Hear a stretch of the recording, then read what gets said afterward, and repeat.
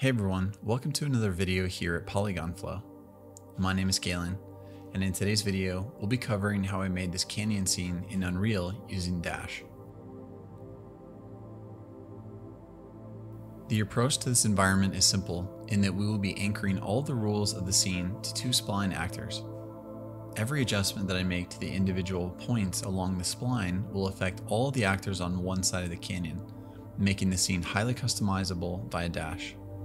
Let's start by looking at all of the actors we will employ for this environment. I have several scanned cliff pieces here that will serve as the main elements of the canyon walls here to start. Just a quick note to say here that I employed the modeling tools to cap off the back faces of these pieces before I got started. Next, I have some ground elements to break up the terrain. I'll be doing two passes with these pieces. One that will be closer to the canyon walls with larger physical features, and the next with higher frequency details falling off from the previous set. I'll also be adding in an amount of foliage that will follow similar logic, where the actors will mostly hug the canyon walls. With all that out of the way, let's get started. Let's start by creating the main shapes for the canyon walls. The Spline tool in Dash is highly versatile and gives you a good amount of settings to play with as you draw over terrain or existing static meshes. One setting I'll be adjusting here at the outset is the spacing between spline points. With the canyon wall meshes being pretty large, I want the spacing between points to be larger than the default setting here in Dash. If the spacing is too close together, then it will be difficult to make large-scale adjustments later on. Now that I've drawn out the basic shape for what I want the walls to conform to, let's pair up the logic for this spline with path scatter. Path scatter essentially just gives you a curve as a projection method and has a ton of features that we can affect in order to get the look that we are going for. Let's begin by adding in the curve we drew as the main control arm for the tool. After selecting it here in the viewport, I'll just hit the plus button here in the path scatter window to pair it. Next, let's select all the wall components and add them to the scatter tab. And just like that, you can see all the assets begin to populate along the path. The first adjustment I'll make here is the scale of the assets. We want to add in an amount of variation from asset to asset, but not so much to where anything sticks out. Next, we can start to affect the density. At this stage, it might be worth revisiting the min and max settings that we changed earlier to see how everything looks in concert. Obviously, we don't want any gaps along the path, but we also don't want too many meshes interpenetrating, so I'll likely make adjustments to this as I go. Another unique feature in path scatter is the ability to add parallel curves in the settings without drawing out new splines altogether. I won't be employing that feature here in this example, as I want to have control for each side of the canyon individually, but just be aware that this is a super useful feature if you want one or several repeating paths in your scene. There are a ton of features in the path scatter window here, so I would highly encourage you to mess around with each one of them until you get the exact look that you're going for. Now let's take a look at the ground scatter for this environment. We'll still be using the spline we initially drew out to help inform where the assets get placed, but not through the path scatter this time.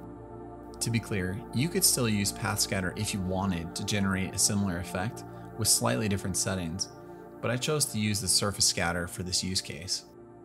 Let's start by loading in the necessary assets. We'll also start loading in the surface input here at the top.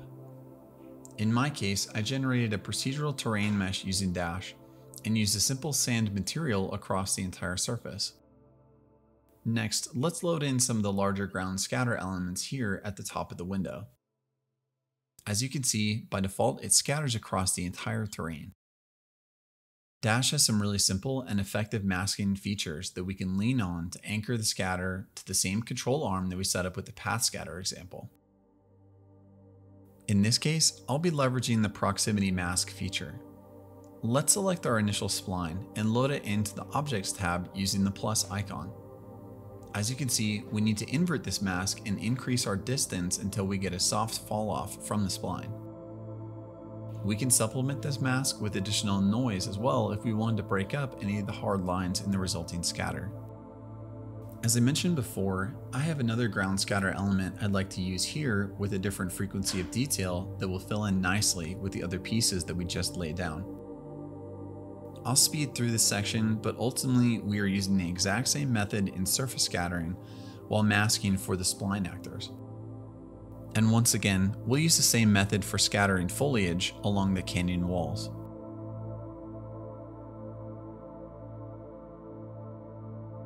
Alright, now that we have everything connected up to our initial spline, you can see that every adjustment that we make to individual spline points affects all of the actors that we are using here in the scene. This makes for a highly directable scene in that everything is linked to our initial spline actor. Creating simple logic like this in environment creation reduces iteration time drastically. As you can see here, I created a second wall for our canyon, employing the exact same methods to have two independent control arms for the scene. Now, I wanted to employ some of Dash's physics features to create a rock slide at the end of this canyon. There are many ways to accomplish this using Dash, but I wanted to try something a little different for this scene. To start, I've sourced a few boulder assets that I think will look pretty good for the rock slide. Next, let's type grid scatter in at the top of the toolbar. After we load the boulder assets into the instance meshes section, we can start to build out a large grid of rocks above the canyon.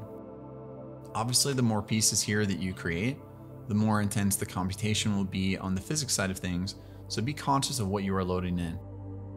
And to be clear, it's worth running the simulation a few times to see exactly how many actors you'll need for this type of look, and just play around with a couple settings until you dial in the look that you're going for. As you can see, I'm also creating a wide range scale-wise from actors to actor, so that it doesn't look like all the same few rocks just scattered around. I've also checked random spin to on and added in some rotation jitter so that the assets themselves will have nice variation once they start to collide with each other. The random remove slider also helps create some nice pockets on the grid for even more variation. Now that we have our grid built out, we'll need to bake these pieces down into individual assets. Luckily, Dash lets us do this super easily. Okay, and now for the fun part. Let's open up the physics tool and watch these pieces fall into place. For a more detailed breakdown on the physics tool, here's a link to a previous video where we cover every aspect of the feature set. Suffice to say that we need to make every one of these rocks physics ready using Dash and ensure that our collision for everything above and below is set up properly. One thing that is worth pointing out philosophically is that this exact same method of world building can apply to a completely different use case. I've paired up this tropical scene with a single spline, and am able to affect change super easily as a result. Obviously, the computation becomes more taxing depending on the resolution and complexity of the assets, so keep that in mind as you start to optimize this method for your own personal workflows. Alright, and just like that, we've made a really simple scene using Dash and a handful of assets.